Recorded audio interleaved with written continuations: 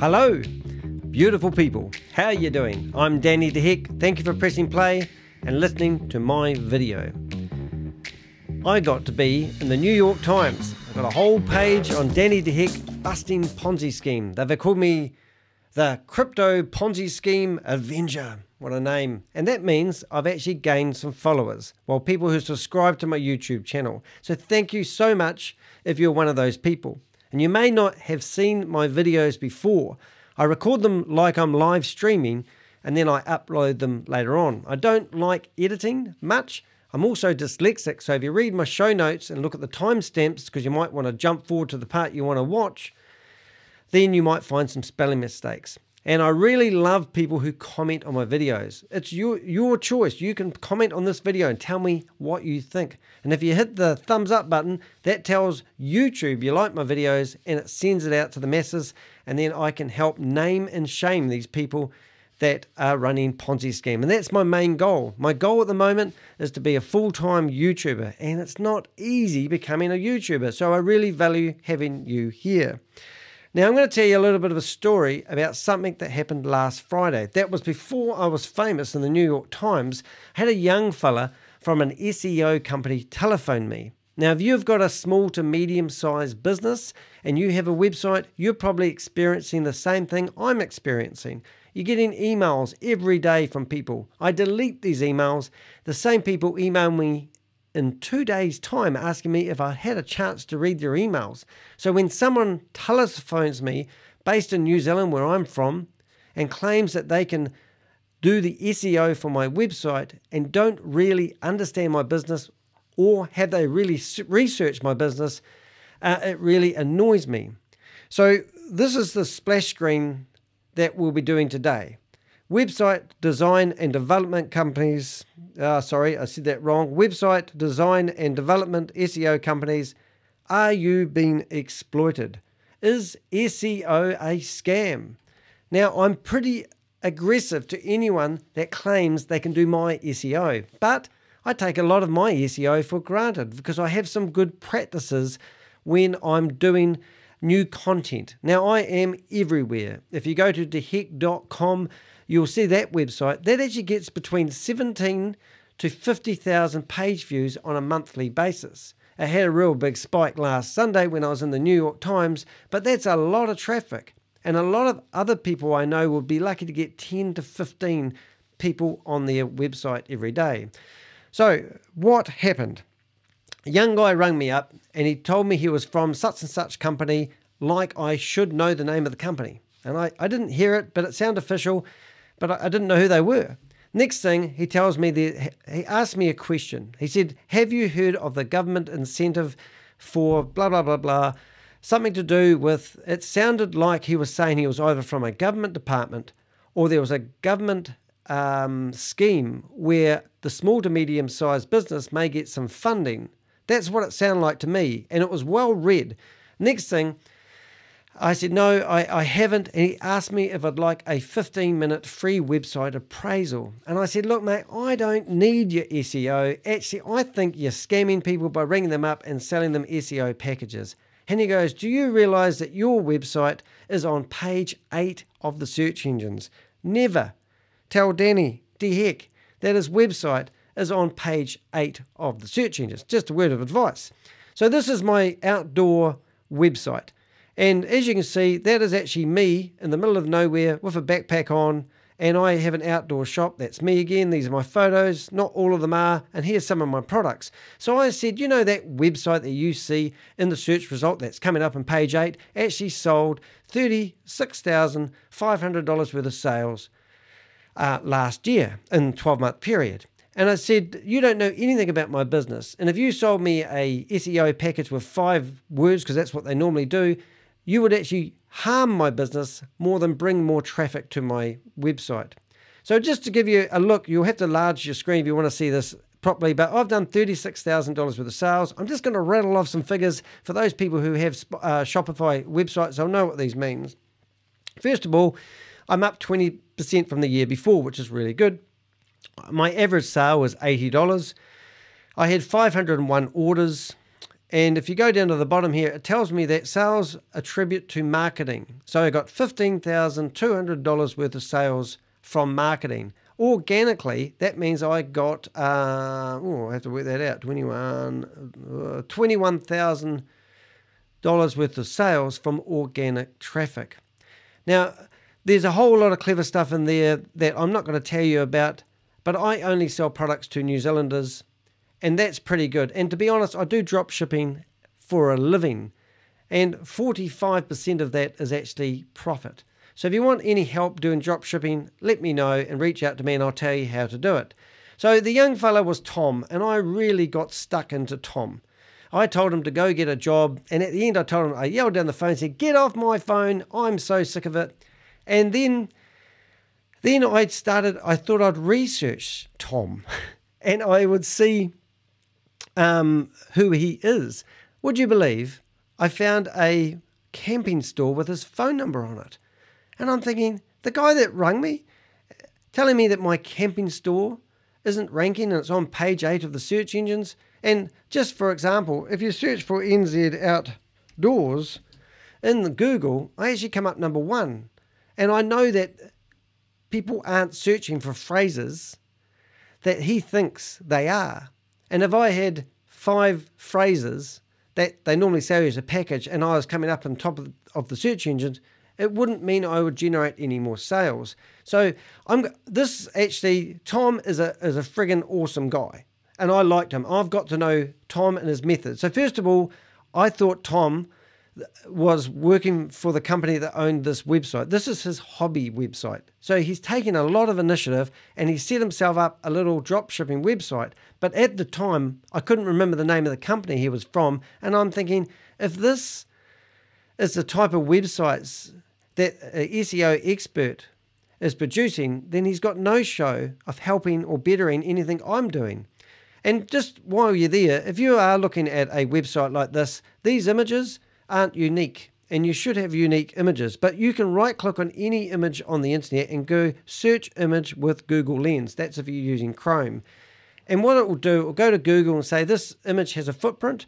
Let's go find to see where it is. And here we are. It is that image. These are all images of Alibaba, and these are rooftop vehicles, and he's basically doing drop shipping as well.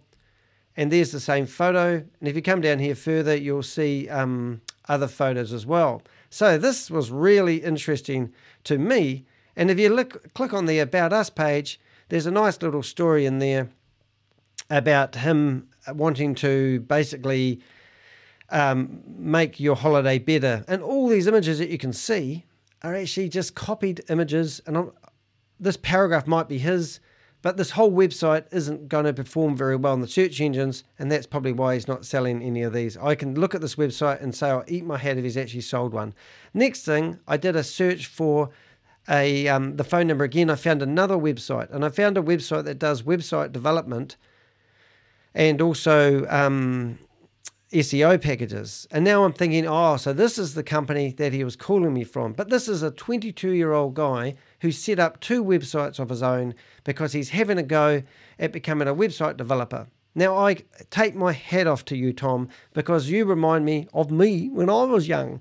Now, this image that you see in the background is actually 1.5 megabytes, and it's a PNG, and that takes a long time to load. The faster your website loads, the higher it will rank in the search engines.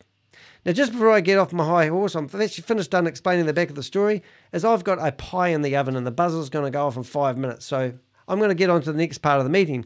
So anyway, I went to ring back Tom, not knowing where he was from and who he was, and I wanted to say to him, how can you ring me up, mate? I've just yelled down the phone at the guy.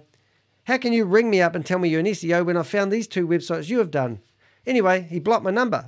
He blocked my number because I told him never ever to ring me again. He did the right thing.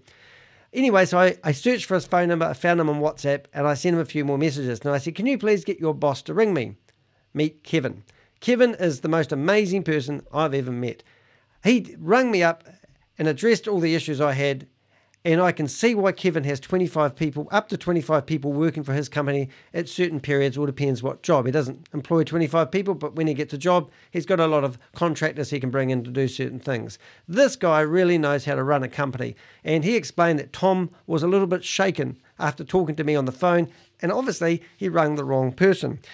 But between Mark and myself, we really did discuss, is SEO needed and is it a scam? And what services does he provide? And why? Because I was telling him I just can't stand these companies that ring people up all day long. Because often what happens is you go to a website development company and say, look, I want a website designed. And they'll say, how much? And you say they'll say $4,500. You get your website and you're all excited and you're sitting there waiting for it to come up in the search engines and nothing happens. So then you go back to the search engine company and say, why doesn't it rank up in the search engines? And then they say, oh, you need to spend money on an SEO package. And they'll probably charge you anything from $500 to $2,000. And then they may even encourage you to spend a monthly fee. Now, if I was ever going to use a company to do my SEO, honestly, this company I'm about to introduce you to, I would recommend their services. And this is kiwiwebsitedesign.nz. Now, I'm not being paid for this at all, but I really gave it to one of their staff members who was a lead generator. I had a guess that the guy was young. I didn't realize, I've explained my story, but the young fellow was awesome. He's having a go developing a website of his own. He's going to learn, the only way you're going to learn how to be good at SEO is by having a go yourself and find out what works and what doesn't. You can go to these SEO companies and you can, spend a ton of money with these guys and get nowhere. And honestly, if you think that your website, what you really want to do is you want to go to these website development companies who claim that they can have you coming up when you search for a certain term, and you want to gauge the results that you get after they've done some work. So, for example, if you went to a company called evilgenius.co.nz, I've just done an hour and a half's worth of tickling up because I noticed that company had no SEO, and I said to my mate who owns the business, you've got no SEO. So go in there, get a couple of hours work done, tickle up the website so it's keyword friendly.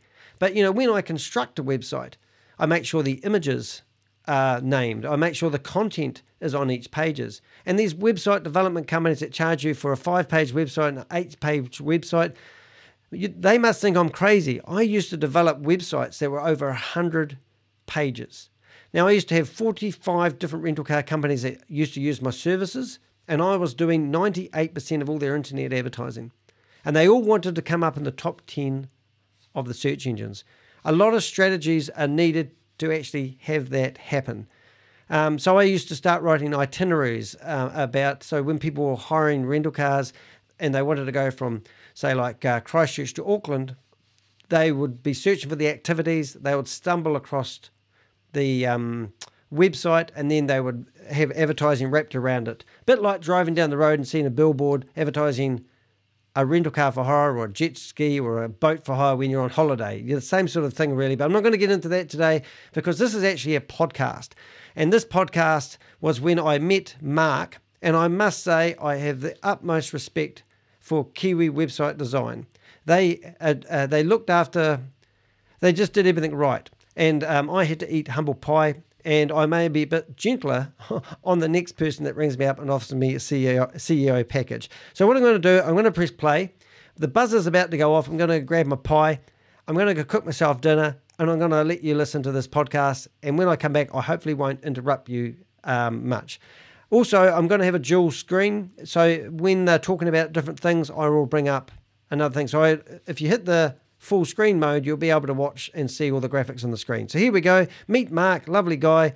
So the question here is, are you being exploited by these SEO companies? Do they actually do a good job for you?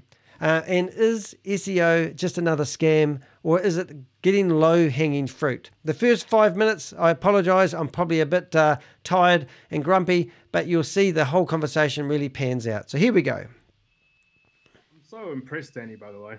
Honestly, like, I don't know, I know it's been weird how we met, but like after I looked at your profile and how you've set up everything, it's very, very impressive. Oh, well, we try. You learn every day. So Yeah. it is a learning curve. I mean, yeah, I lost my business to COVID. So I used to have a business networking company, tried to move everyone onto Zoom, and it was just really hard. Yeah. And so then I thought I'd start doing online workshops, and because with my business network, and I used to do tutorials, Mm, and they were quite cool. And so I thought I would make them into workshops, but no one wants to do workshops. Everyone's too busy. yeah. That's right. So I got a whole lot of gear, and here I am. I'm now a YouTuber and a podcaster and all sorts of things, which I never thought I'd do. Just got to try to make money out of it now. But like from what I know about the industry, right? Because I follow it like quite closely, like the thumbnails, the way you set up the podcast and the YouTube videos, the workshops, the website, it's all aligned with everything that everyone preaches about. So, and it's rare that I've seen anyone in New Zealand Yep. do it. So you're very early on it, in my opinion. Oh well, we'll give it a go. Got I was in the New York Times on Saturday. I got a in the printed edition. I don't know how I did that, but it was so awesome because that's sort of like starting to get a bit of Wow, for recognition for what? the work. For your brand, Eh? for the brand, for Danny, the brand, your brand. Yeah, well, they've nicknamed me the crypto Ponzi scheme. Now I'm waffling on a wee bit here, so excuse me for that. But if you want to go into the description of the video, and I'll put timestamps so you don't have to listen to me waffle on. However, the start of this is showing I've never met Mark before. I talked to him on the phone for about 5-10 minutes originally on the Friday, and then I said, let's schedule a time, let's do a podcast, and this is the result of it. So I'll let him carry on. And when we're just getting to know each other, and I don't like editing this sort of stuff out in case you think it's all staged. I want it to be authentic and genuine. Avenger. Oh wow, Yeah, so it's a real treat. was it about FTX and stuff, or Oh, a little bit. More about Ponzi schemes that we do, which I'll just make sure I'm recording this correctly anyway, because it's nice to have a bit of neamble. no worries. But there's a Ponzi scheme out there called Hyperverse, and from my calculations, it's about a $4 billion scam. Wow. I sort of got on about 10 months ago when somebody was trying to encourage me to come along to a meeting.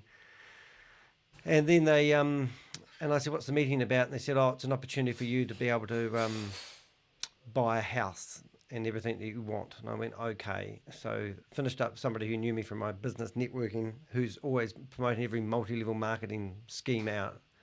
And then I just did a quick overview and realised it's a Ponzi scheme. Wow. Yeah. And then I And they thought, asked you for your 2 cents on it, did they? They say that interview- again? Did they interview you on your thoughts on it?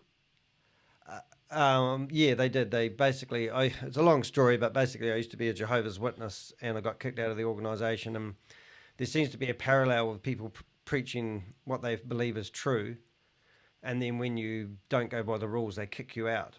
And it's very same with these Ponzi schemes. As soon as you start questioning that it's a Ponzi scheme, they just boot you out Yeah, of the system.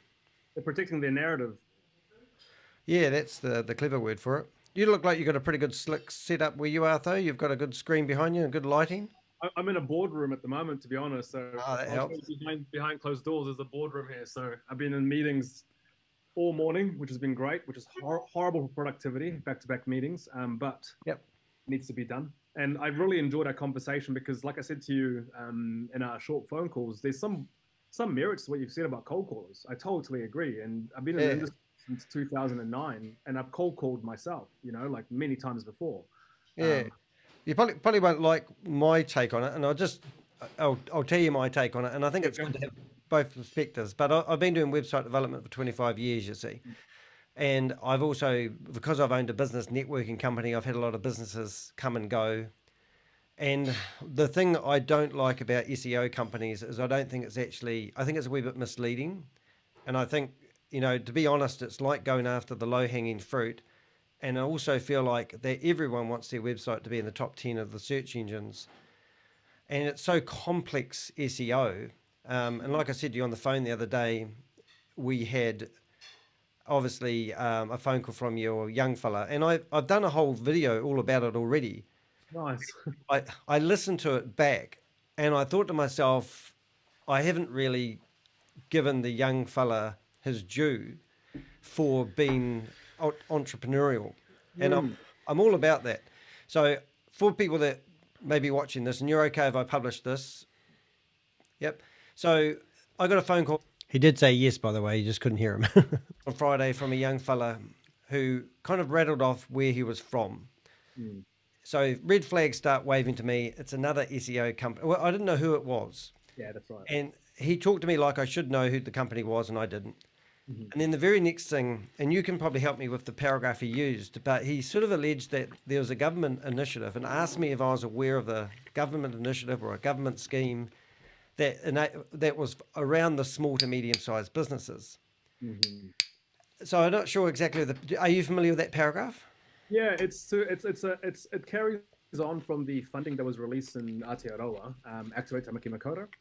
Obviously, we were able to help a lot of businesses, but there's obviously a lot of education pieces from the government right now, from the Ministry of Business Innovation.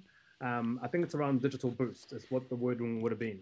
And the idea is that, are you aware that the government's creating an initiative to help business owners to achieve more online? And companies like us are front-footing that in order to educate and hopefully in a way, provide solutions to your problems. So something in that concept. And that's fair. That sounds familiar. So my problem with that is when I heard him say it and it was kind of scripted and read off the card and it was pretty wordy, made me feel like, oh, this might be an opportunity for me to get something for my business funded by the government, or the person that's talking on the phone has some association with the government department. Sure. Yep. And I thought, well, that kind of went. And then the part that didn't get me was the part where he said that we're offering a free 15-minute website appraisal. And the amount of scams and information that I'm fighting through every day, I'm listening to that and I'm thinking, it's another SEO company trying to fool me into using, So I'll give you a scenario. I used to be a Jehovah's Witness, right? I used to knock on somebody's door and they'd say, I'm not interested. So we wouldn't just turn away and walk out the door. We would say, are you not interested in Jehovah's Witnesses or are you not interested in religion? 98% of people would say religion. And then I say, well, we can understand that because religion is responsible for so much of the mayhem in the world today. And before you know it, you've overcome that obstacle and you've kept talking and you've kept the customer or the person in front of you. So the first tactic, I weren't familiar with the company. Obviously, he'd sort of given me some sort of government word and got my attention, kept me on the phone. And then he said that, I said, well, I don't need any SEO help. But he said, are you aware that your website is ranking number 8 for a certain phrase that he's decided that my website would be good coming up in the results for? And that got my back up because what I know that SEO companies do, and I've looked at what you're doing, and I've also looked for companies that this young fella was working for, is they pick out 5 keywords that the customer wants to come up in or they've researched and they've found would be good for the customer. So my website's called NZ Outdoors, and if you search for NZ Outdoors, it comes up number 1. But having a website that when you search for a phrase coming up number 1 doesn't really make any difference, in my opinion.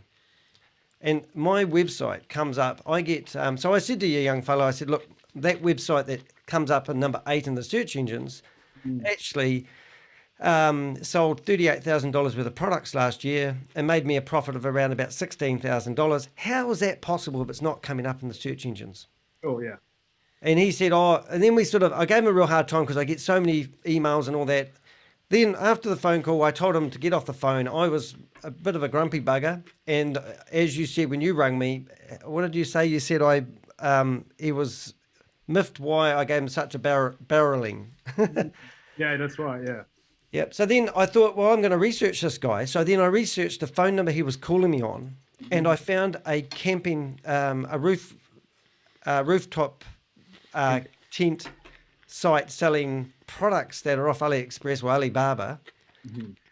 And that was, and I'm thinking, well, here's a guy ringing up a camping store, alleging that he knows how to do SEO. He's got his own camping style store, and it's all done terribly wrong.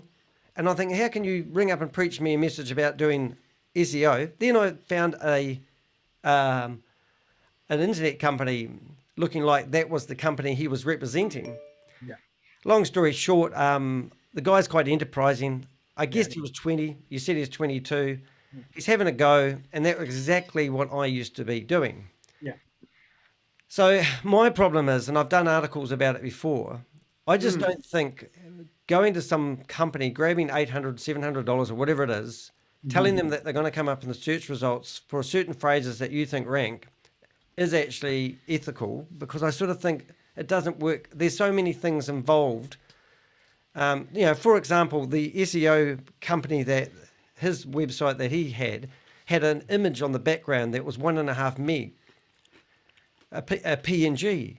So a slow loading website isn't something that somebody ringing up claiming to be an SEO guy. Obviously, then he blocked my number because I was abusing the shit out of him. And then I found him on WhatsApp. And then I carried on abusing the shit out of him, saying he doesn't know what he's talking about. Get off the internet, get a real job. He tells me he's got a real job. And then so if you've got a real job, get your boss to ring me. Boom, you come in. Yeah, and unfortunately, in my opinion, Danny, I think it's a favorable circumstance because you brought up some good points. And I think just to clarify, you have no issues with cold calling per se. It's more about the lack of training when someone cold calls. Is that correct? I think it was very good. Yeah. And I hate sales. I don't think, when I think back, because the video I did, I should show it to you, but I think I actually deleted it now. Okay. But I gave him quite a hard time, and I thought, what am I doing this for?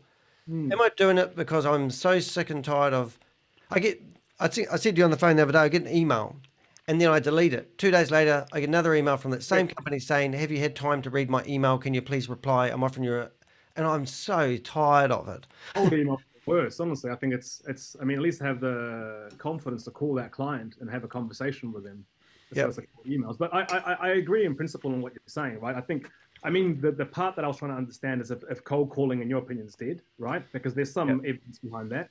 If it isn't, right, then we could better the cold calling training, because definitely that needs to happen. Because I think what happened in your example is that the way that Tom really shared, or the way that he pitched you, didn't sit well with you, right? And it probably won't sit well with a lot of different business owners. If you own your own business, you have some capability or understanding of SEO, and someone's telling you, hey, your SEO is crap. Of course you're going to get offended. It's like, what do you know about my personal company? In regards to the actual hook, I think is what you're referring to, is like how we gain attention with any pitch, right? That probably needs to be worked on in his defense, and bear with me on this. I think, and I sort of formed a bit of a bond with Tom. And I think I shouldn't have actually been so hard on him, because he's... I think it's a reflection of the trauma that businesses have faced in this marketing era online over the last 10 to 15 years when it hit maturity. Because we've had agencies, not only in Aotearoa, New Zealand, but agencies overseas cold call into our country. So unfortunately, we all get grouped into this one marketing industry, and we're all part of this industry that basically don't want to do anything great with businesses, and we just want their money. And unfortunately, there's agencies out there that are revenue driven, right? They're not results driven, they're not value driven, they're not customer focused, and that exists everywhere. That's a very good point. And I think what I would like to see is what difference. Now, some people have no idea of SEO, and they've got, I've got a friend that's got, I'll tell you who it is. It's geniuscoworking.co.nz. His business is maxed out. He's got a full office, and he doesn't need any extra. He's full. And I used to work in the office for 5 years, for probably 5 years. And now he's been going for 5 years in his new premises. And he said to me, I said, you've got no SEO on your website. So I went through, and he's got a 7 or 8 page website. I spent an hour and a half, and I charge $120 an hour. So I got $250 or whatever it was. And I just went through his website and had it sort of structured in a way. And I know that even though I search now, and the terms that I've done, it isn't coming up yet. It's going to take time to marinate the search engines. But if I wanted to do a proper job, I would have reconstructed the whole website. I would have made sure there's text on every page. I made sure all the images are named correctly. Titles to match, and it's a whole formula. And I think, like I said to you, there's another company out there, and I won't name them because, but they develop a website for $4,000 or $5,000. And then the customer comes back and go, oh, it's not in the search engines. Oh, well, you need to pay another $1,800 for us to optimize it and keyword it out. And I'm going, what? And I get so sick of that, and that really gets my back up, because when I construct a website for a client, normally I only charge 10 hours of my time, which is $1,200, and I'll set them up a website. Then I teach them how to post blogs, where to put the words, and we do that like on Zoom. You're an educator. Yeah, and I think rather than give a guy a fish, I'm going to give him a fishing rod, and and that's my mentality. And I get it must be tempting when you've got 20 staff. Like, how many staff have you got in your? Oh, it ranges because we have a lot of contractors depending on projects. But I would say full time would be 25, and then depending on Wow. contractors and how large the number of projects we have, because we could have 100 sites in development at one time, right? So that means that we wouldn't hire 30 developers because those Yes. projects come to an end. If those contractors do well, we offer them full time work. But with contractors at any given time, probably another 10 to 15 contractors on top. Wow, that's amazing. I can't even comprehend what that would be. And this is why, It's keeping a monster like that going, you have to have cash flow coming in. Yeah, we do. Yeah, and we've been around for 12 years, right? Don't forget. So we've Mm-hmm. Matt. So the company I work for, I'm the general manager for, is KWD. Yep. We predominantly build websites. We're a full stack marketing agency that now jumped into software. And the reason why I'm hearing out what Danny's saying is because I really believe that there is a lack of training in sales, and that's a big issue. If you're making an outbound cold call to businesses in New Zealand, you should be highly trained and highly empathetical with those businesses. And I guess where Danny's experiences. At this point, I am thoroughly impressed with this guy. And, I just love the way he handled me. And he also handled my problems. And he took the time out to address the issues that I had. And it actually has changed my thinking of SEO companies. And the next phone call I get from I might be a little bit different. Come from is that there's so many other businesses that try to hook business owners in a way that is misleading. And that is the wrong way to do it. I totally agree. Because if you start on a misleading note, then what assurance do you have you're not going to do that carrying on in your process? For us, we have a much more rigorous process, Danny, right? So we have the initial appointment call. We have a discovery session that we do on Zoom.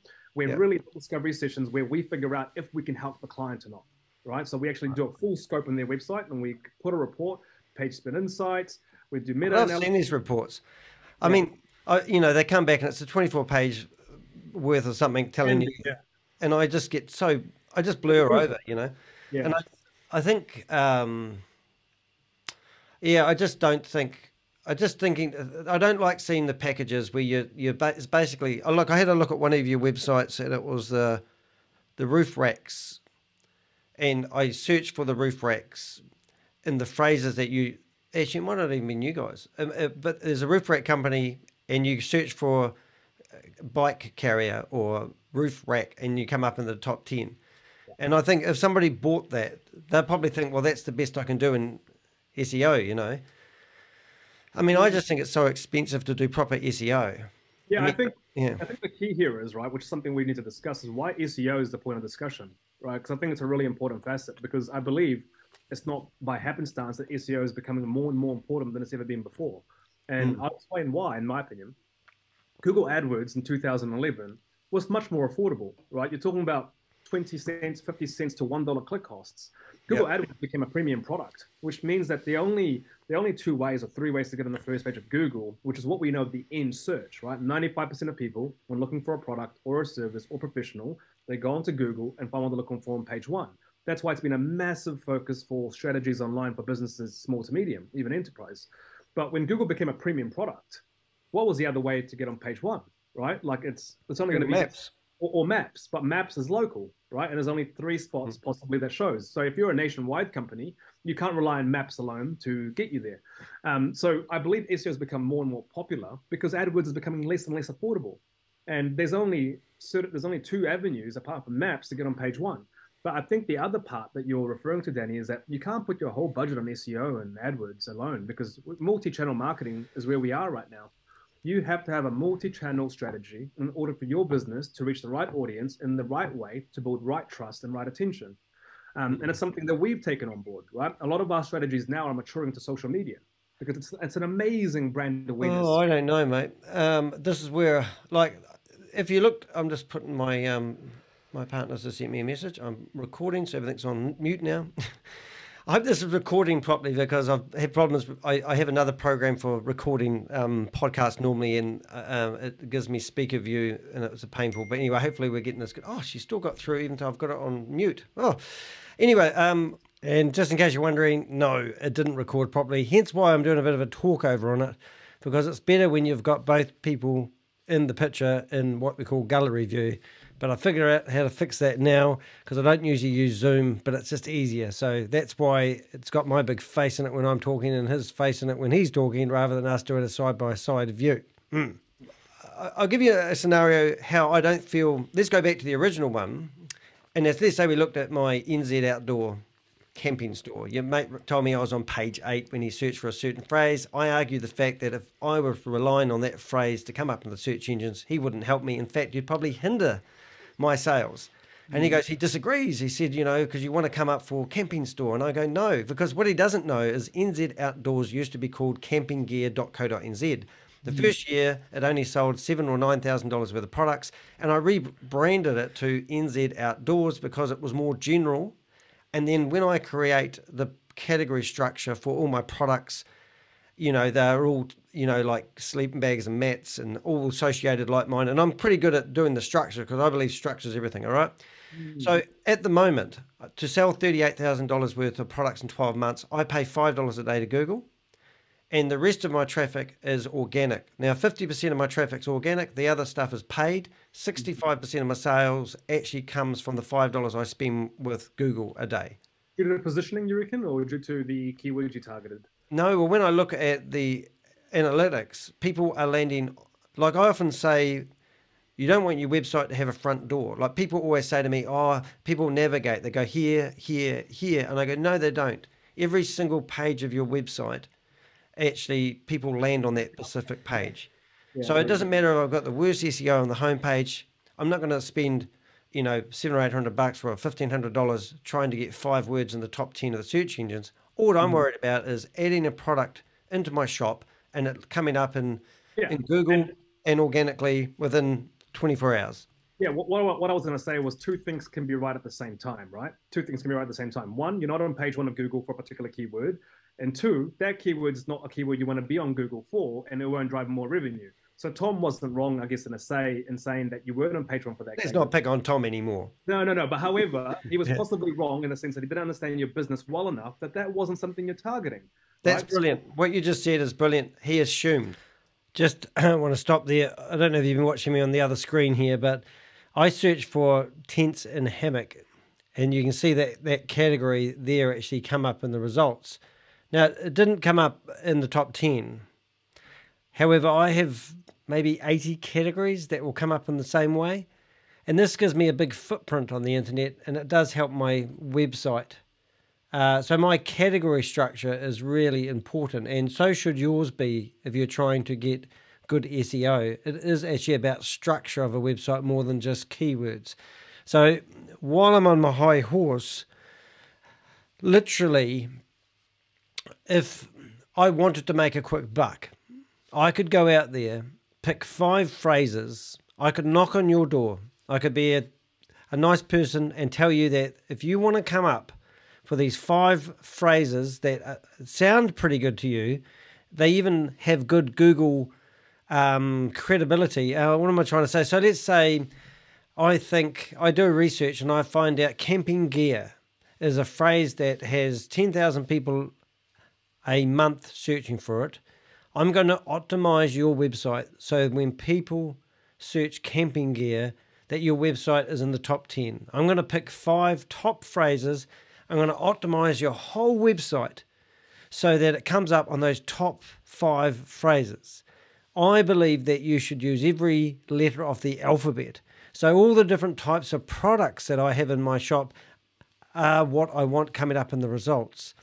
So just like I showed over here. Oh, I can't do it in a hurry. Oh, yes, I can. So let's just say I want, well, let's just use this product here, for example. Now, this is a back stretcher thingy. Now, the reason why I put this on here, so at the top here, you've got the paid advertising that a lot of people use. Oh, I've got horrible advertising on here. Hold it. 1 minute, please, caller. And you can see that I may not even come up on the paid advertising at the top. If I click on one of those and I finish up going to another website, it will follow me around. If I come through here and look at the general results, you can see that I actually come up in the free organic results. Now, if I have 1,700 products, in my website, excuse me, I drank a beer, 1,700 products in my website, then I have 1,700 keywords and phrases that potentially people could find me on. So every single product I add into my website, I want to have it structured in a way so that product has a good go at coming up in the results. So when somebody comes to me and go, look, I'm just going to sell you 5 phrases for $700, and you don't know anything about search engine optimization, and you're thinking, oh, should I invest in this CEO? I'm sitting here thinking, oh, I don't really think so. Anyway, I'm not going to interrupt, but once again, if you don't have, I will interrupt, if you don't have any knowledge about SEO and your website isn't, you don't know how well it's doing, then you really want to put Google Analytics on the back end of your website. And if your website is getting, I don't know what your website's about. So let's say I'm about building personal brands. Now, at the beginning of this video, I said that HEK.com gets between 1,700 and I think the most I've had is 52,000 page views per month. Now, I can guarantee that most general websites would be lucky to get 30 visitors a day. And I would even go back to 10 or maybe 5 visitors a day. Now, if you put Google Analytics on your website and you think, I'm not getting the traffic, what's the use of having a website? You might as well market your business on a Facebook page. But you should optimize your social media, and it's like, social media is like the grandstand. Your website is what you can control. You can control what goes on the website like you would at a game. So you're the field and all the social media is the grandstands. So having a website's really important, but you want everything going back to your website. And that's why I get so much traffic. And I've been doing it for years. And I've been building it up slowly, so you won't get it. But what I'm trying to say, and I won't ramble on too much more, is you need to gauge how well your website's doing. Then start experimenting. Go off to Mark and ask him to do a basic website SEO groom and get your website up to speed. I mean, I'm not saying spend $2,000, $3,000, $4,000 with them. It might even be, $1,000, and just say, can you just go through and comb the hair of my website? Can you get rid of some of the bad things that my website developer that I got really cheap from some country? And then you will probably find that your website will, over the next 3 or 4 months, gain traction, and you could be getting 50 to 60 visitors to your website each day instead of 5 or 10. And that's what I do for a lot of people. But let's carry on before I get waffly. Yeah, correct. Yep, and that's what your 15-minute appraisal, which isn't long enough for me to. I mean, I talk to people, I look at their websites, I do the same thing, and I say, look, just go write a blog. and I'll show you how to title it nicely, put 3 pictures in, make sure they're called the same as the title, and you'll come up in the search engines. But just because it ranks doesn't mean you're going to sell something. No, of course not. And this is where we find our customer niche, right? And you're not one of them, definitely not. So in terms of how our business is set up, at that point I was really hurt. We are positioned to help those businesses that don't have the time, expertise, or knowledge for their marketing, right? Because not every business does, because most business owners lack time. That's really it. Money and time is where they lack the most. And what he just said, couldn't agree with him more. And I'm really impressed with Mark. I'll say that. It was awesome. We're going to catch up for a coffee when I'm in Auckland over Christmas, hopefully. Time to put into their family and their business, and money to put into their family and business. See, and I get that, but I bust Ponzi schemes. And the problem is I bust Ponzi schemes because I see people who aren't educated in the crypto investing in crypto. And I think, like the sales, the lead generation phone call at the start irritates me because I know the person that's not the average bear will see feasibility in it, and it obviously works. And I would like to say, look, if you did 5 keyword strategy on my website, I'd like to see an increase in sales somewhere. And I'd like to be able to gauge that somehow. But then, okay, now you're like, so for example, I've got a mate that does $1.5 million worth of sales a year on his website. He spends $2,500 a month on his SEO. He gets contacted every couple of days from somebody saying they can do it better than the other guy. It won't stop. No, no.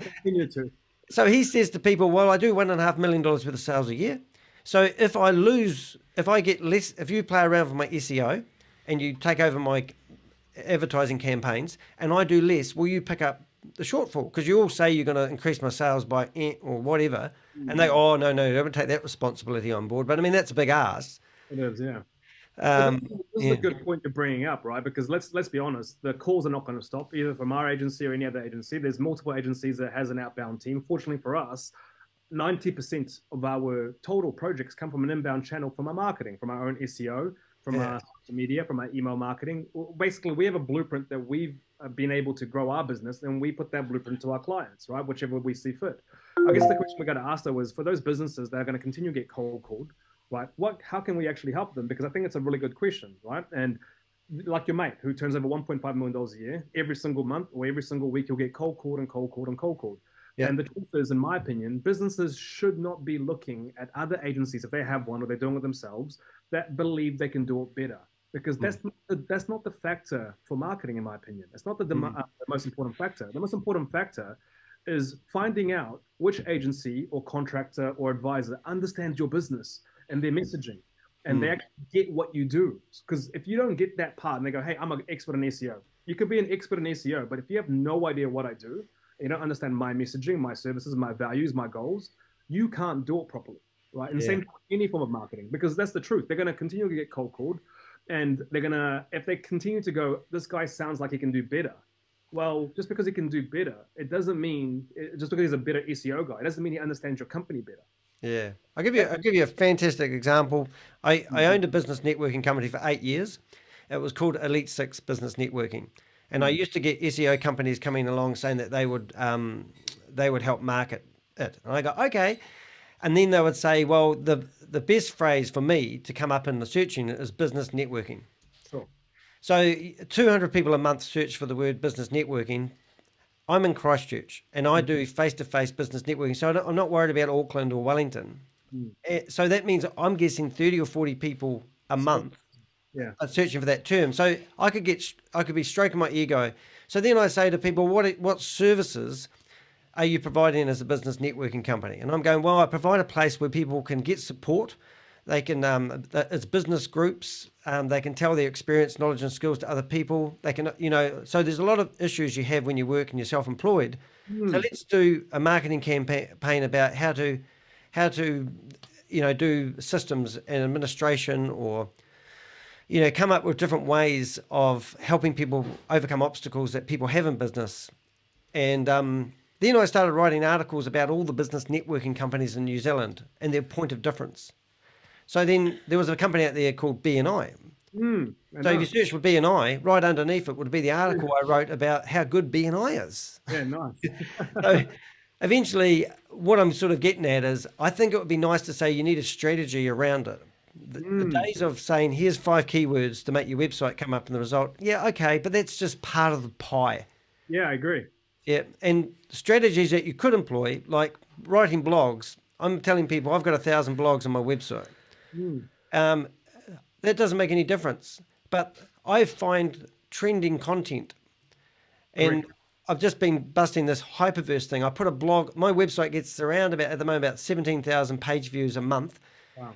When hyperverse was the Ponzi scheme that I was busting, and I was publishing my blogs within my website, I got 50,000 page views a month. Yeah. So, and all the other blogs, what was that? It was trending and on topic, right? Yeah. Hyperverse, yeah. So yeah, and getting that in sync is quite hard for people to do. So most people, if you go to a window cleaner and you do a website about window cleaning, he just wants to tell everyone how much the services cost and how to book them. Yeah, that's not right. Yeah. You got to add value. You've got to add value. Yeah. A bike shop did a video on how to change a tire in 5 minutes and put that on their YouTube channel. That's their biggest looked video. Yeah. But I'll just go on for a wee bit more, and then I'll let you talk. But like, it's all very well doing TikToks and Instagrams and YouTubes and Tumblrs and blogging and SEO and all that sort of stuff. But at the end of the day, what I find when I talk to people, they just get overwhelmed and do nothing. Much information, yeah. And if you hire a company like yourself to do that stuff, I mean, it's a full-time job. So maybe it's educating and running workshops, teaching people how to do it themselves could be an angle. It can be. It definitely can be. Yeah. I totally agree. I do believe that. I mean, part of what we tend to do in our business model is that we tend to educate a lot, right? Yeah. So that the client has full transparency in what we're doing. What are backlinks? What are the blogs? Why are we choosing these keywords? Why in my report is there the keyword twice? Well, one's local, one's national, Yeah. right? So the education piece is massive for us. And what we realized, Danny, is that the more we educate clients, right, the more they actually entrust us and what we're doing is correct. Because they're like, I don't have time to do this at all. So that's why I'm paying you to do it. And I think as an agency, They get overwhelmed, don't they? they do. And I think that there's a couple of things that you've tackled, right? I think that businesses in New Zealand are over getting cold called. Absolutely over it. That's been happening. I've made, when I was young, 100 to 200 cold calls a day, because that's what I was told to do, right? Yep. And I can see the frustrations in businesses back in 2011, 2010, 2009, let alone now in 2022. And then you have, multiple countries overseas cold calling in here, selling us the dream. So as a business owner, it's so hard. And it's so unfortunate for some people like, who you dealt with in our company with Tom, because he just made one cold call, but he had no idea that you probably received multiple cold calls of horrible pitches, over promises, and he happened to be the 101 cold call, and he got an earful. No one's fault. It's just that no one's fault. It's just. I just want to say sorry for giving you such a hard time, Tom, and I hope that you forgive me for my rudeness. But yeah. And I'm not going to justify my actions. But I think you are an aspiring young fella. The age of 22, I often tell people you only get better by doing. And when I found your two websites, yes, there's some improvement, but you've got off your laurels and you've done something and you're making a difference. So well done you. And I enjoyed researching you and finding out more about you. And I think you've got yourself a pretty awesome boss there. So well done for you. Don't give up. Keep fighting the fight.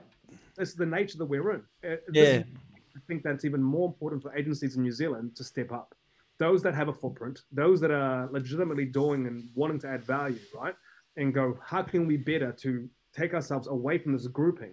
Like you said, education. And this is why our process in the very beginning is education. We're going, and obviously in your example, we use a hook to try to get you into the education piece. And that's why we don't actually present a solution at all, right? Until we know there's a problem. If there's no problem, like if a client goes, I'm happy, I don't need any more inquiries, I don't care about SEO, and I don't want to grow. Well, you're not qualified to be with us. We can't help you, right? You're happy, you've got it. Yeah, I certainly like your approach, and I wouldn't be talking to you otherwise. And you're a fast talker and got the gift of the gab, and that's what I've got as well. It's a beautiful thing, but there is, like, I think right now, like my business networking company, I lost that when we try to make everyone go into Zoom after COVID, and I just shut it down 2 weeks ago. I've been 9 years in doing it, and I'm exhausted as a business owner. And I'm wondering how many other businesses I have these questions that I ask people at my meetings, and one of the questions was, what's your 5-year business plan? Now, I used to ask that question before COVID happened, and they'd all have answers, and they're going to do this. And these days, you ask that question, and people just look at you like, I don't know what the hell I'm doing. I'm hoping to get a 12-month run at my business to make it sustain itself. I'm trying to survive, Yeah. So, I mean, I'm trying to think, well, how can, if we were to network together, how can we help a business? Most people don't have a budget. And they go, oh, well, I'm a business. I've got 25 staff. Yeah, I agree. Look, there's many ways. I think you hit the nail on the head, which is the education piece, right? And this is something that we've been very, very hard on in our own marketing. In our social media content, we run monthly webinars that are free for every business to jump into, whether you're a client of ours or not. And the whole point of that is to educate. Because what we're doing, and I think what we should be doing, Danny, to weed out the agencies that we've been discussing that are not providing the values. Don't you think that's a great way of representing your company? Making sure that, I mean, often people call me, and because I'm into building personal brands, and I have a massive personal brand myself, people think I stroke my own ego. Honestly, having a personal brand is paramount, because when people phone you, I can tell they feel like they already know me. So if your personal brand is really showing people your authenticity and the like, but when I look at these images of these guys, this is the general manager. I mean, it looks like a fun company to work for. And I just take my hat off to a company like this. I've always wanted to be a project manager for an internet company like this, and it's quite fun. So I feel a bit embarrassed the fact that I chopped into Tom so hard. But anyway, let's carry on. If an agency can provide free content and expose their strategies and how they do it, right? then they've got nothing to hide. Those that can't do that have something to hide, right? Because they rely on a very heavy sales strategy where they're trying to convict a client, a potential prospect, into buying something emotionally on the spot. Yeah. And that's dangerous, very dangerous. So we know that you really shouldn't buy anything on the spot ever. You should always be emotional. It should be a logical decision, not an emotional one. So Tom used his private phone number, and that's probably the worst thing he could have done for people like me. Because I'm chatting to my mate who's doing the $1.5 million worth of sales a year. Said, "Who's this guy?" So we found where he lived. We found his 2 websites. We found his LinkedIn profile. We found the 3 companies he's worked for. We went through all their websites, had a look, picked them all to bits, did a video, and then I thought, I don't even like the sound of this video I did. I'm going to not use it. Would you rather deal with someone that gave you their personal mobile, which is something that we do a lot in our business, right? So we have full transparency, or a block number? I think from my perspective, what I liked about Tom is he'd had a go to do drop shipping, but hadn't been successful. So he hadn't even implemented the knowledge that he was. And then he fessed up and he said, "Look, I'm just a lead generator."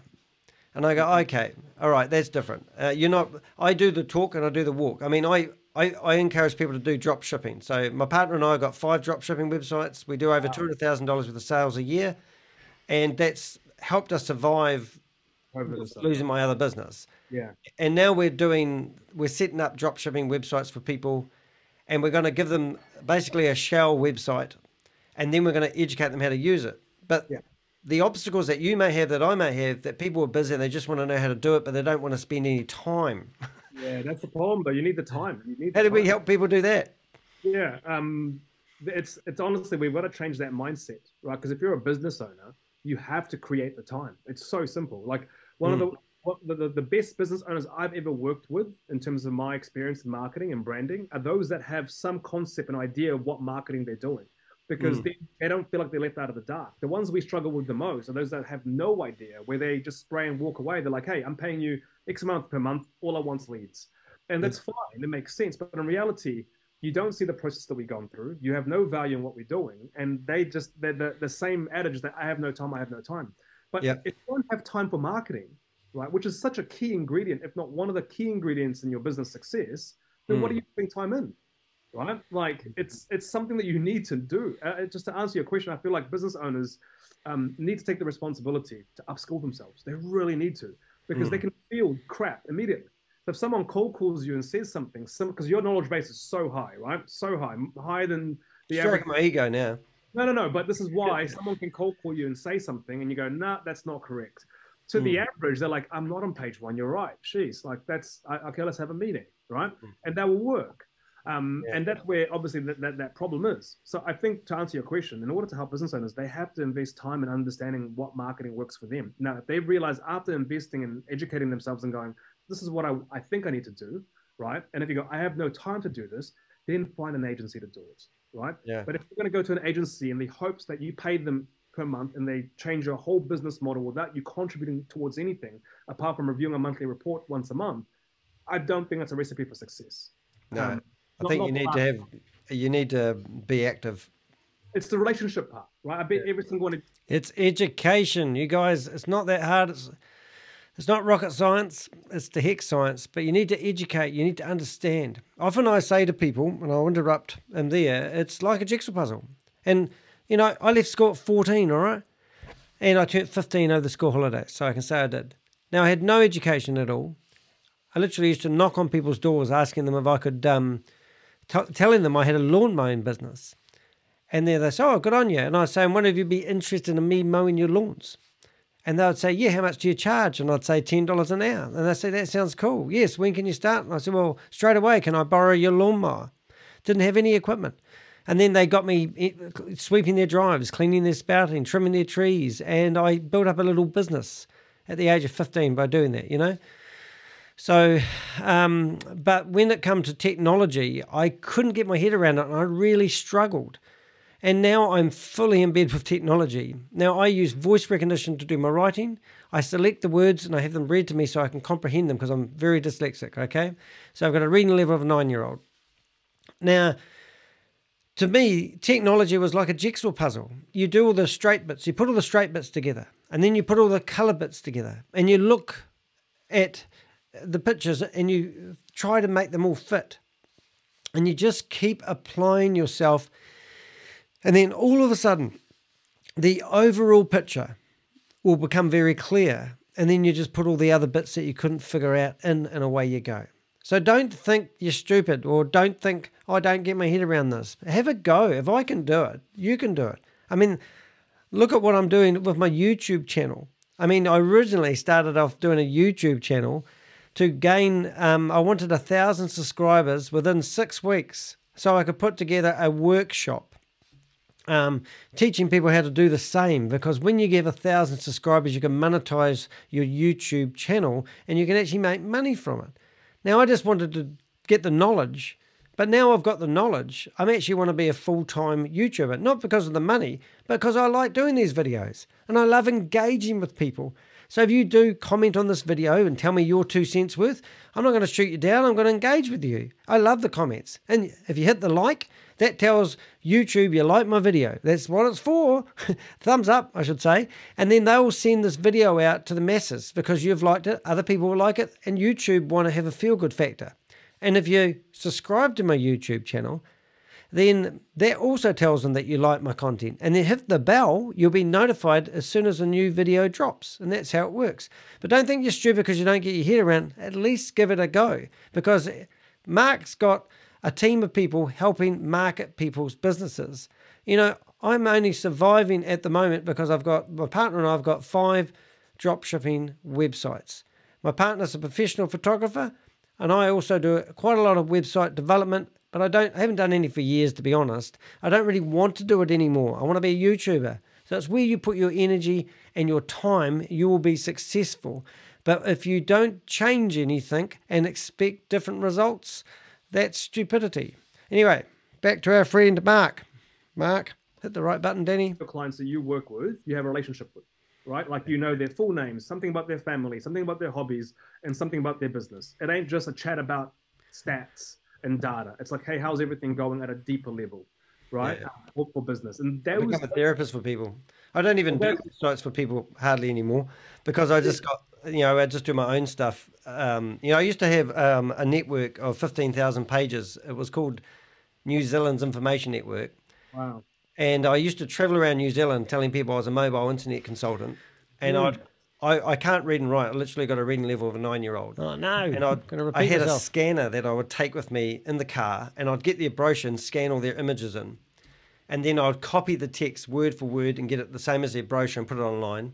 Wow. Charge them $300 to set it up and $30 a month to keep it online. And I built up a network of 15,000 pages by just doing that over 1996 and right up to about 1999. I got a hell of a lot of criticism for what I was doing because of the spelling mistakes and the 9 yards and all this sort of stuff.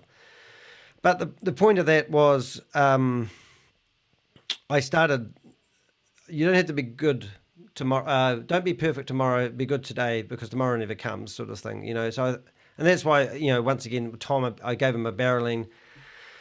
But people's expectations grew, and I couldn't maintain their expectation. They just wanted more. You know, at one point I had 45 different rental car companies using me to do 99% of their internet advertising. Ace Rentals, A to B Rental Cars, Pacific, Horizon Camper Vans, Pegasus Rental Cars, USave Rental Cars. You knew who they were. Just all of it, you know. And then every time I got a new customer on board, I just got more inquiries. But then they all wanted to manage their own websites, and my websites were one part of a big, large network, and I just lost them one at a time. And you know, and I think my best year for my business was $500,000 worth of turnover in a year, and my wages were about $275 take-home wages for 1 year, and I just thought I was unstoppable. Yeah. You know, and I was doing some really clever stuff. This is the 90s as well, right? This is the 90s at 275, not now. Like that's that was 204. I made the most money, and I got involved with everything, you see. So it's like, but these days I just haven't got it in me to you know, even educating people and the trickery that you need to do to fool the search engines and the different things. I mean, I'd rather be an advisor than actually do the work, because meeting the customer's expectation is demoralizing, because they go over the limit sometimes in what they expect for the time it takes to get the good results. Yeah, and that's honestly, you're spot on, Danny. And I think business owners, if you're watching this or somehow listening to this, there's almost no marketing, and this is based on 15 years of my experience, that generate results overnight. It takes time, because marketing is about two things, in my opinion: attention and trust, right? Gaining attention's quick. You can do that. You can put an ad tomorrow that gains a bit of attention. It doesn't mean it'll get trust, right? So trust will take time, because people need to trust your brand in order to inquire with you, and they will gravitate towards other brands that they trust more. So what you got to ask yourself is, of my 10 competitors in the industry right now, where am I on a scale of 1 to 10 in trust levels? Well, these companies are 8s and 9s, and I'm a 4. So no matter what marketing you do with attention, if they don't trust your brand, then they're not going to inquire with you, because you're so spot on. But also what that means is it takes time to build trust. So you need to start plugging away and putting strategies in place that builds trust. This is all we have with so many other brands, right? Like, we have such a trust with brands. I say this all the time to business owners. I say that if you are hungry, like, I can almost guarantee that one of the top 10 foods you would eat is a fast food joint. McDonald's, KFC, Burger King, somewhere in the top 10. Because of the way they have instilled marketing in you from a young age, right? It's a long game, marketing. It's not a short-term thing. And I think businesses want something immediately, right? They're like, hey, I've given you $2,000. I expect 20 leads tomorrow. And they're not going to say that. And SEO is even harder, because how long does it take to get a keyword on the first page of SEO? Who knows? No one knows. You cannot tell me it takes 6 to 18 months unless you are on that website working it, measuring a month's data and going, okay, this might be 9 months if we do these things. And even then, I can't guarantee it, because it's so dependent on the algorithms, the other sites, your content, your speed, your metas, your headers. There's so much involved in it. And this is why I think business owners go to agencies, because it's too complicated, right? Very complicated. It's more Probably think, I think you guys can make a difference to somebody who knows nothing. I definitely do. I know thing about that. I think what really got my back up, and I did give Tom a bit of a hard time, was the fact that coming up and, he didn't understand my business, and I think, and I know that even if I paid you guys whatever, I feel like I'm at maximum philosophy with my website. So it's a square. Not all pegs fit in the same hole. I suppose that makes sense. But you would be an unqualified client, in our opinion, right? So if we had progressed into a discovery session where we would have known more about your business and the way it was set up, the discussion should have been, if it was a very well-trained BDM or acquisition strategist, it was like, hey, we're not the right fit, because we actually can't help you, because you're good by yourself. You're good. Like you're not the type of client that we can assist and show value in. For our agency rates, those are going to be people that we can provide real value, because they don't have the time or knowledge that we've had to acquire in order for us to charge equally to what we're charging. So for someone like you, with your knowledge, if we were to charge, to call it $2,000 a month, right? Part of that $2,000 a month that we charge is because we have all the knowledge and expertise that we've acquired over 10, 15 years that you don't have. So if we speak to someone that has that knowledge, how can we charge $2,000 a month? We can't, because you've already acquired that same. It's like me being a doctor and going to another doctor, right? It's like, I can self-assess myself. I can get a second opinion. That's fine. But to get them to be my GP, it's a bit different, because we have the same knowledge. So all I need is a second opinion. And I think what you need for businesses similar in your similar situation is that you need a second opinion more than an agency to actually action and going, am I heading in the right direction? Is there anything that I'm doing that you think could be better? I need not to be so grumpy when people cold call me. But don't cold call me. I don't want you guys cold calling me, okay? And I don't want your emails. I don't want any more SEO emails, especially from India, because I'm getting ruder and ruder, and I'm getting grumpier as I get older. But don't cold call Danny to heck, okay? And whatever you do, I'm going to say this on a big screen, whatever you do, never ring up Danny to heck and tell him that you have an opportunity for a Ponzi scheme, okay? It doesn't go down well. I will be really rude. But this guy was lovely, and this company, I take my hat off to them. There's a good Kiwiana website company out there who I'd thoroughly recommend if you need to do some SEO. I really liked the way he handled me and the way he got me back on track, and he didn't let the bridge that I burnt stay on fire. He went and fixed it. So well done, Mark, and good on you, Tom, for calling me, because it's nice to meet your company. So not all things end terribly. Wouldn't you agree? Probably the discussions you should be having. Yeah.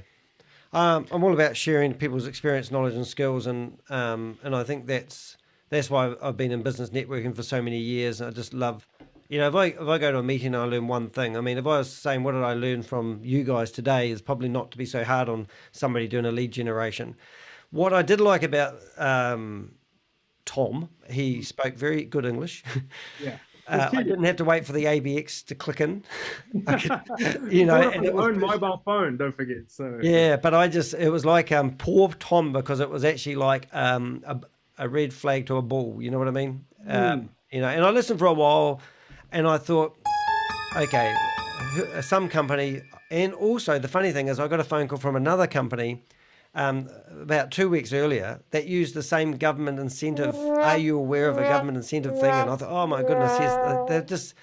And I just recently had one guy that had I kept getting his emails, and I finished up doing a video on him because I was so sick of his emails. And every time he said he promised I'm out of his database, I'd get another email, and this has been going on for years. And then eventually I just had enough. And just ironically, I got another email from another associated company from him again, and it's just like, I'm so tired of this stuff. It's kind of like war out there at the moment. Yeah, I just don't understand how these cold emails are being allowed. It's insane, because I thought there was some database privacy that you could. I mean, I know that the massive companies resell our email database to other companies, which is what they do. But it's becoming more profound now. These cold emails, it's everywhere. And cold emails is one thing. Imagine the cold DMs on LinkedIn.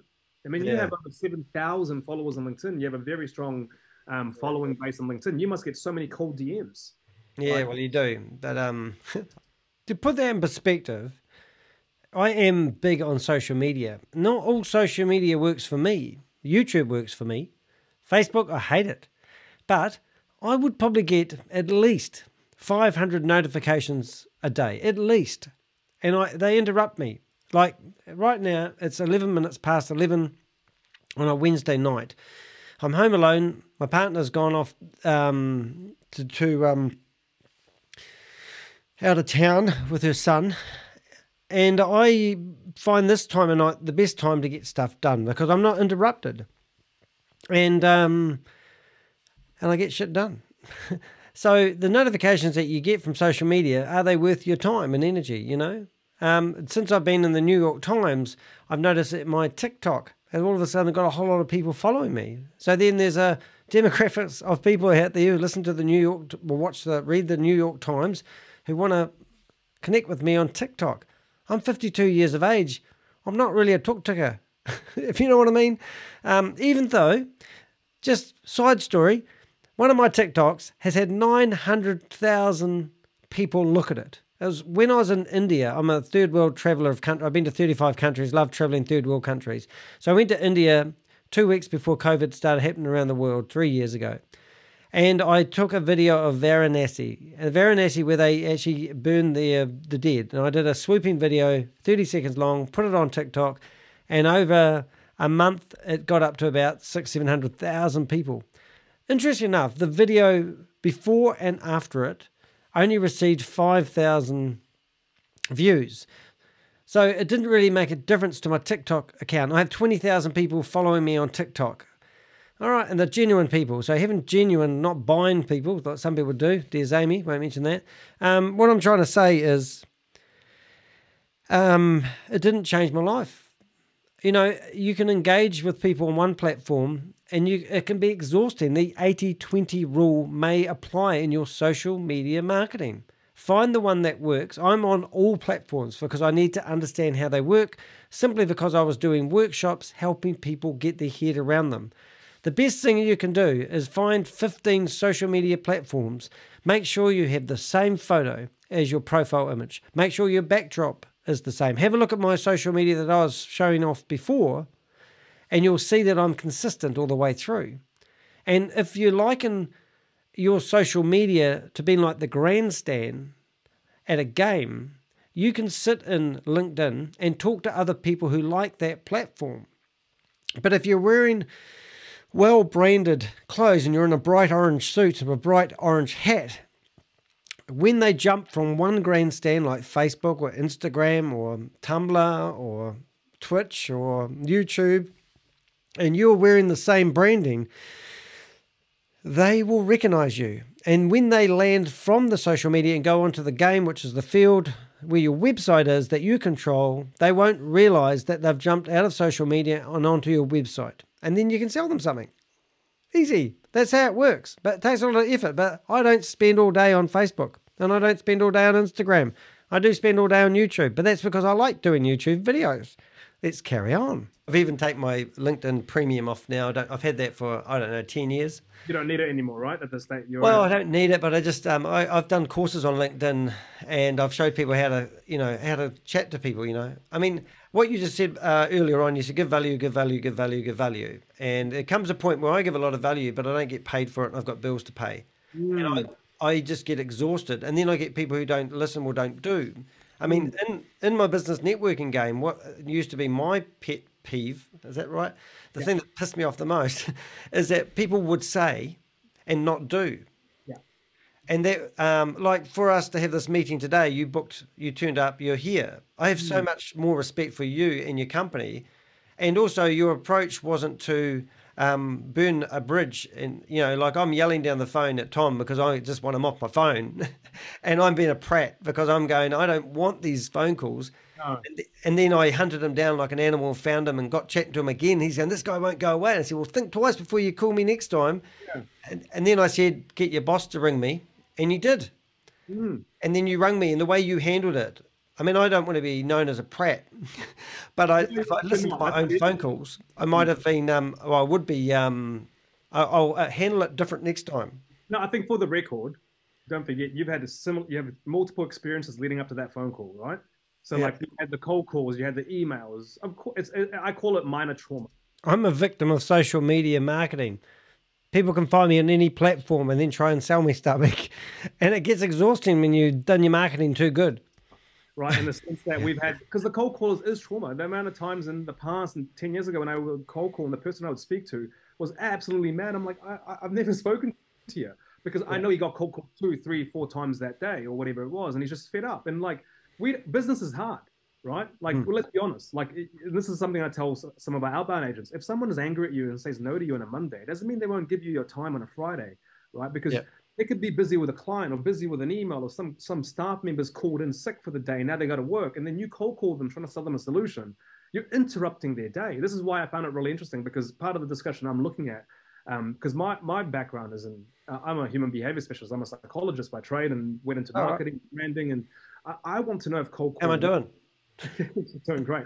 I want to know if cold calling is dead, and if it's not dead, how can you do it better? Hence why I was so. No, it's definitely not dead. No, it's not dead. But I'm like, but it's important that we train our cold caller even better now, because if not, this is the outcome, right? Yeah. But is this oxymoron? Is this a bad outcome? No, not at all. But this is one out of a million outcomes in that same situation. See, I'm in the relationship building business. And, I believe the dripping tap. People, no, I don't. You get to know people the more you speak to people. If you just become a better version of yourself, it's going to be easy for you to connect with other people. Now, let's say Mark and I technically started off in a bad way, and I blew the shit out of Tom. But by Mark's action, he won me over. And now we've got a relationship of some sort. So not all things that start bad stay bad. And you should always work with the goal in mind to smooth out any crinkles that you have in a relationship, not just with business, but in personal life. I mean, I hate when I've burnt a bridge with somebody and you walk into a mall or a supermarket and you see that person and you think, oh, there's such and such. We all have disagreements, but it's how you handle them. And honestly, I really enjoyed Mark and the way we had a good relationship. We had a lot of common interest. And maybe I'm a victim of too much on my plate at the moment. Maybe I'm exhausted. I am. I've lost one of my businesses I've worked for 8 or 9 years. I couldn't make something. I'm so passionate about work and I had to throw the talent on it. It was just horrible. And I actually felt like when I shut down my business networking company 2 or 3 weeks ago, that I felt like I failed something I was passionate about. And I'm not a failure. I've done lots of amazing things, but I didn't have the time and energy to keep that business going. I couldn't build it back after COVID-19. I didn't want to start recruiting people. It's just not my business. I've done it. It's time to close that chapter and move on to the next thing. I want to be a YouTuber. That's what I want to do. That's what I'm passionate about. If you find something you're passionate about and you make a living out of it, you'll never work another day in your life. And that's what's really cool. Right? Yeah. So if there was 1,000,000 times, call it 1,000 times that you reacted that way, 999 times would have been bad, right? In my opinion. Because I think we were just lucky enough that we have me, you, and Tom, and all in the same situations that we led to this. And it's become a very healthy discussion, because what it allowed me to do was going, what's wrong with the script? Right? Is there a way that we can better this to not piss off clients? Don't tell me I come up on page 8 in the search engine. So that we can actually show them that we're trying to add value. Yeah. Qualify them. Because it's so hard to qualify someone on the phone on a cold call. So now, I know you'll be watching this, Mark. Why not have the approach that you tell people that you were searching Google and you found their website coming up really good? That might blow them away. But you think we could do it slightly better with tweaking it a wee bit. Well, a different approach. But honest truth, I mean, people have rung me up numerous times telling my website doesn't rank. And I go, well, how did you find me? You know? Right. And I come from a time, Danny, where in 2011, we were selling marketing for a particular directory. I'm not going to say who, where the training was trained that we could get someone in and out of a phone call within 5 minutes, right, with a sale. Within 5 minutes.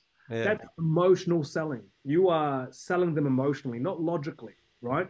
So, and I know if we just think about the things that we've all bought emotionally, not just marketing, we regret it later on when we start thinking logically. And we're like, why did I do that impulse purchase, right? And they create problematic clients. So for us, we know that if we follow the process where we're not emotionally selling and we create a logical solution, assuming there's a problem. If there's no problem, not qualified. That's simple. I went to a business networking event I put on. There were 60 businesses there, and we used to have a format where each person got to talk for 2 minutes, and then the other person got to pitch their business, and then we'd switch tables. It was like speed dating, but business style. And personally, I hate that. Pitching, I don't like people pitching their businesses at me. I'd rather say, what's your pet's name and what you do on the weekend and what's your activities, and build that personal relationship up first. Yeah. However, everyone was sitting there, and I've done these events quite a lot. They had their business card ready, and I got a public speaker to come along and do a 20-minute talk on the art of listening. And I thought that was brilliant, because everyone was ready to pitch, but now they've just been told that being a good listener is more better. Right. And I think the value I've got out of being a person, as I said earlier, I'm dyslexic, I really struggle with the written word and the like, but I've done a lot of speaker training. I've gone to Toastmasters. I did a Dale Carnegie course. I got it gifted to me, actually, by somebody who was at my networking. And the art of, being intuitive to listen to people, knowing somebody's name, using somebody's name in a conversation. I mean, I don't know how many people hang up on Tom, but I'm kind of thinking that when you ring up somebody, say, look, I'm Tom. I'm from an internet marketing company called blah, rather than say, rattle off a name like I should know it. And I'm not saying he did. You listen to the calls. When you'd know this, you've only got a minute to actually talk to somebody before they hang up or they want to carry on talking to you. Yeah. So there would be techniques that Tom will get better at naturally. Yeah. And I think, like when I checked out what he did and the go he's had at being an entrepreneur online, I was actually really impressed with him. He's tried. He's 22 years old trying, yeah. Yeah. And, I sold everything I owned when I was 23 and hitchhiked around New Zealand selling websites. And I even bought the first digital camera that came into the market on my credit card, maxed out and I had $300 in my bank account. And I'm hoping, I knocked on every door I could in Queenstown. No one wanted my business. I finished up going to Wanaka. No one wanted my business. And then I went to Lake Hawea, and the guy goes, yeah, we'll do it. We'll put you up for free accommodation while you build us a website. And then my phone started ringing. The Tandem Skydive Wanaka people said to me, oh, we want a website, but we've got no money and we'll throw you out of an airplane. And so I said, okay. And then eventually I started doing the websites for Blackwater rafting, the heli services, and I'm literally a young guy hanging out of a helicopter. I went in 14 helicopters in, I think, 3 days, using my 512K memory camera, hanging out of a helicopter trying to take photos of the glaciers. And I thought, how did I find myself here? And it was because I had the initiative to start things. So Yeah, I think that's important. I mean, I personally feel that businesses are really struggling. I Yeah. just don't like seeing them put money into things where they're not getting a return. And No. SEO companies, to me, I've had probably a lot of bad experiences. And to me, if I charge $700 and spent literally like my mate, he paid me 2 hours, actually paid me an hour and a half. I did $500 worth of work of him, and he was up to about 300. And I said, well, how about we top it up to 500 and I'll do your SEO? And he goes, yeah, done, cool. That was his budget. Nice. But then the difference I made, I know myself, I would have made a difference doing his SEO for him. Yeah, massive, more than what he paid you. Right? Yeah. But whether he values it, he might not for a while, but he knows me and he's got that relationship. So I think I would be building those relationships, and if I talk to you, the first thing I do is I connect with you on LinkedIn. I go to your LinkedIn profile, I check out who you are. I go through and look at all your activities that you've been doing. With Tom, I went and looked at his, the last 3 companies he worked for. I went through all the websites. So don't think people, I mean, I don't know if I am a bit unusual, but I research who's talking to me. I search for people's phone numbers. Should, yeah. I was surprised when he lived in a $1.4 million house, and I'm thinking, he still lives at home with mum and dad, I think, Yeah. Yeah, and he's just a kid trying to have a go, and I think that's, good. And And I that's think what I'm saying. Yeah, we have to encourage that because we need more entrepreneurs. We do. Yeah, they don't teach it at school. No, they don't. In the school, and we know how delayed or how backwards the schooling system is. Because once you leave school, you're like, wow, I knew none of this. Yeah. Why did no one tell me about tax? It's like, what? Yeah. Like, why did I spend 6 years in that and telling me about all these things and no one told me that I have to pay tax now at certain percentages? Like, I know adults that are in their 30s that don't understand tax brackets and how they work. They think that the highest tax bracket means they're going to tax the whole figure of that tax bracket. Yes. I remember that. When I got up there, I'm thinking, oh my goodness, and this, it was, at the time I put myself into a trust thinking I can, save some of my dollars, but it was only after I went after I think it was 60 at the time, but now it's 80, isn't it? You go over that threshold. Yeah. And these are the things that we, I think that we, as a farming nation like New Zealand, a tourism and farming nation, we realize how imprisoned we are to our main economy drivers, right? Which is farming and tourism. When tourism disappeared, this country still is struggling to this day. So we need more entrepreneurs doing things that in the tech world, because it's got no time zone problems, it's got no currency issues, and you have clients throughout the whole world. Imagine if one of our companies, one of our agencies in New Zealand, right, became one of the largest media agencies in the world. Yeah. That was bringing in $10-15 billion a year. Now you're talking dirty. The economy. Yeah. Kind of like Wicker Studios for movies in a way. They made a standpoint. I've got to ask you, do you know Paul Spain? Paul Spain. It doesn't ring a bell. Sorry. No. Guerrilla Marketing? That rings a bell. Yeah. He does NZ Tech Podcast. And you're in Auckland, aren't you? I am, yeah, in North Shore. Right, yeah, because I'm going up there on the 20th because my partner's family live and I go up there for Christmas. But I normally catch up with Paul. And Paul, there was an app over lockdown called Clubhouse. I know of it. Yep, and I spent probably a year of my life in there, and that was really good. Sort of, I do podcasting, so I wanted to learn more about my gear and talk to other podcasters and figure out what microphones are good and all that sort of stuff. So they helped me a lot, and I met Paul, and now we've got a wee network of people that I go visit. So I mean, hey, if we're in Auckland, let's catch up and have a cup of coffee. And I would love to, Danny. Like I said to you, there's things that you've said that has a lot of merit that I'd love to unpack, and I feel like I can just kind of ask you more questions because Canterbury is a particular region compared to Auckland, right? It's very different in that sense. I would personally rather be in Canterbury because of how Auckland is at the moment, and we have 3 project managers in our company are from Canterbury. All right. That have moved up from here. They finished university there, couldn't find opportunities. They've come up to Auckland, and great. So I'm a big fan of it. But yeah, when you are up here, I've got you on LinkedIn, you got my mobile. I'd love to meet with you and unpack a bit more because a lot of merits in what you've done. And I think that the key here is just to kind of conclude is that because of this conversation, it's allowed us to look at our script and go, what can we do better to not let this happen again? And there's a lot of things I've learned from it already. And I think that improvement. Don't call Danny the HEK. Yeah, that's definitely number one. On that. So, and I feel bad for anyone that might call you again. Unfortunately, it's going to happen again, Danny. Don't call me. Someone's going to call you probably tomorrow. So all blessings to them. No, but I appreciate it, Danny. Thank you very much for your time. It's been great. Yeah, no, it's cool. And hopefully this is recorded properly. If it's a horrible one, it isn't in gallery view, and it will only pop up when I talk, and we won't be sitting here side by side, which is a bit of a pain. It's not in gallery view, and that's what I'm doing a talk over. So I'm still learning. I've only done like, I don't know, 100 of these interviews, and I still get it wrong. However, it's quite a clean recording, so I probably might scrape it out and put it on my podcast if you're all right with that. Easy, yeah, absolutely. So where are you from? Have a guess. Well, no, I'm going for your company. Where you're from? Oh, you mean like me as my nationality, or in terms of? Well, we'll do that as well. So where are you from? Yeah, no. Oh, sure. Do you want me to guess? Yeah, go on, have a guess. All right. I've travelled 35 countries and I've met a lot of people. Oh boy, that's a goodie. I'm not sure actually. I don't know. Is it Indonesia? It's close, right? This is why it gets thrown off. My dad's Puerto Rican, but my mum's Filipino. So right.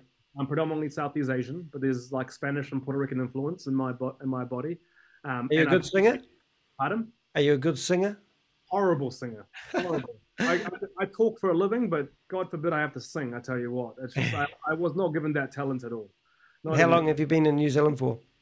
1995. And all right. I'm 33. We came here. Oh my God, you're just a spring chicken. I'm a 52-year-old guy. Nearly got 20 years up in you, mate.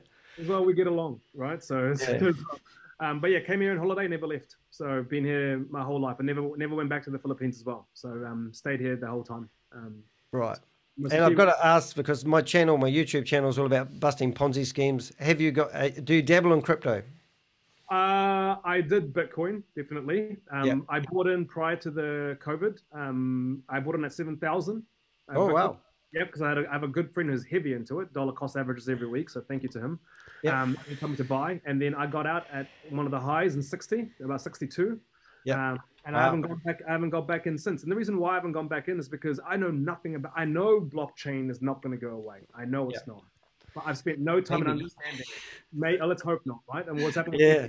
I love technology. People think I hate it, but I do love the technology behind it. And it's got a purpose, but now it's been taken over as scammers. That's the problem. Well, look what's happened with the volatility of the market, right? Like I said, I don't know much about it, but watching what happened with FTX, right, and going, whoa, if that can happen, that's worrying, right? That's a lot of people's money there. And it looked like he might get out of it, and Binance is out of it and whatnot. But me personally, I have nothing in crypto at the moment. Not at the moment. Right. So you don't follow Ponzi schemes. So if I could interest you in investing $300 and tripling your money within 600 days, does that appeal to you? Do you know who you need to talk to? Funny enough, do you know who's really heavily into this? Just because of fate. Do you know who it is? They'll be able. It's Tom. Tom, if you are investing in multi-level marketing Ponzi schemes, which you probably don't think they are, contact me and I will give you some words of wisdom. Do not invest in Ponzi scheme. Is it Tom? To uphold this conversation with you and probably would love to talk to you. Okay, I'm into it. Tom. Really? He's so heavy into it. No, what investment opportunities? Oh, he's heavily invested in it as well, but he's all into the shitcoins.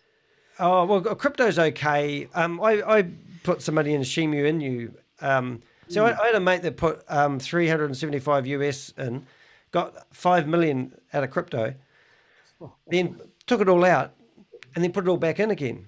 And lost 3 million. And he was devastated. And, it was an interesting story to watch. You should have just got out. I know. And it's, everyone, time is everything. We don't know when it's going to collapse. But for a laugh, I thought I'm going to buy $100 worth of Shemu Inu, whatever that is. Am I saying it right? Yeah. And I finished up, I think I bought $300 and it went up to about $1,200 return, and then I took the money out and I'm a winner because I didn't lose anything. But that's the problem, right? Most people think they've already won when the stock's gone up. But in reality, or the market or the price has gone up, in reality, you haven't won till you cash it out. Yeah, right. That's so right. When it's in your account, doesn't matter how you could have gone up 1,000% and you kept it in there, you're down 900%. You didn't win anything. Yeah. Right? Not enough. But to answer your question, I work for a company called KWD. I'm the general manager of it. And we do websites, full stack marketing strategies, and software. So KWD, is it .co.nz? .co.nz, yeah. Right, and that stands for? It used to stand for Kiwi Website Design. That was the company that we originated. But then since we went into marketing and into apps, we've abbreviated to KWD. Right, so you do apps as well? Yeah, software. So you'll find it under kwdapps.co.nz. Right. So KW.apps, you mean? KWDapps.co.nz. Right, okay. So I'm listening to people's psychology. They heard that and it went in one ear and out the other. So we're going to say it again. It's KW. The apps, apps.co.nz. Right, yeah, so it's cool. And theoretically, they should just be able to search for an app developer in Auckland, and they should find you. They'll actually see 3 of our sites on the first page. So right, we've dominated. We got in there early, right? So from our strategy, from software, we got into the organics early. Yeah, and we rank very strongly on organics. And we receive more inquiries now on software than websites per day. Wow. And that's a shift with the behavior in New Zealand. Businesses are starting to go, hey, what's going on with software internally, externally? And what about with apps? Because I used to have one myself for my business network, and it was a true app. It was standalone. It still talked to a database, but some of the apps now aren't actually apps. They're just really full-on mobile. All right, just stopping in there for a while. Now, this is what I quite liked about this. I just searched for app developers NZ. So this was recorded 4 or 5 days ago. And the very first paid advert was them, right? And they've come up number 1 in the results. Now, my research shows that I think 17% of people actually click on the paid advertising. So it's not going to cost you the world to actually be in the top of the results. And then brand recognition should take over. So I scroll down and I see 4 other paid adverts. Now, if I was to search for their proper full name, you'll probably find Google Maps would come up around about here, but it's obviously not in that result if you can see that on a small screen. But if I go down and I go 1, 2, 3, 4, 5, 6, and 7 and 8. The number 8. Now that's not bad. 8's not bad. Being on the page 1 is very good, but being on page 1 twice is even better, even if it has to be paid for. So do a little bit of paid advertising. You know, I mean, this whole video is actually about, are you being exploited by SEO companies? Is SEO a scam? Well, if a company rings you up and says, look, we can get you on the top 5, you know, we can give you 5 keywords and you'll be in the top of the search engines, and you think, oh, great, because let's take the word loan. Now, I'm not sure of the actual stats, but I think it's about $14 a click for coming up when someone searches the word loan. Now, you're competing with banks, you're competing with, mortgage brokers, whatever. And to be at the top of the results, every time somebody clicks it, it's going to cost you $14. It's either $10 or $14, around there. In America, it costs you $42. Every time somebody clicks that link, that's what the stats were a few years ago. But by having a well-balanced campaign, a bit of everything, that's what you really should have a goal of having. So let me finish up my waffle. I've only got a couple of minutes left. Lots of websites. Web apps, yeah. So there's a difference, right? So there's web applications and there's software solutions. We do both. Yeah. Wow, good stuff. Because that's a really hard industry to break into, so congratulations. Well, the hard part now is hardware, right? So one of the limitations we have is software that needs hardware. And because that's where that now needs an external manufacturing leg that we don't have and we have to partner with in order for hardware to work. Like, for example, I'm wearing something called a Whoop strap, which is a fitness bracelet. Yep. But that works on an application, right? Yep. But you need the hardware to work the application. So we've realized that's the next installment of the businesses moving forward, is that how do we fix the hardware part?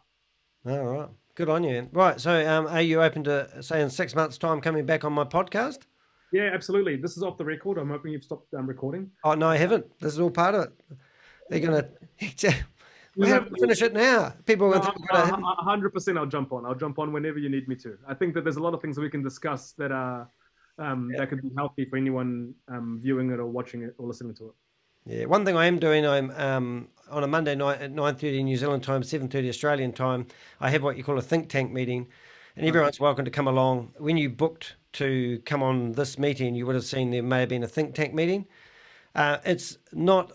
It's a free service, and basically we just talk to businesses that want to vent and overcome obstacles. So if you know anyone that's interested in that. Tonight, Mondays at 9:30, did you say? Yeah. And tonight. I'll put the kids to bed early and try and get into it. Cool. How many kids you got? 2. 2. How old are they? One's 5 years old and one's 8 months, 9 months. Ooh, mum's happy. They're off at school. Stay-at-home mum. No. The 5-year-old's at daycare still going to school, and then the 8 months still she's staying at home. Sorry, 8 months. I heard years. Yeah, 8 months. I forgot you're 33. Yeah. No, 8 months. 8 months. So. Oh, no, good stuff. I really appreciate you coming online. The worst scenario is this is now going to be a podcast, and it might turn worst scenario. A tubecast, but I will stop recording. So I've even got music. So you've been listening to the Danny the HEK tubecast, and I've forgotten your name already, but it's Mark. How do you say your last name? Magcaling.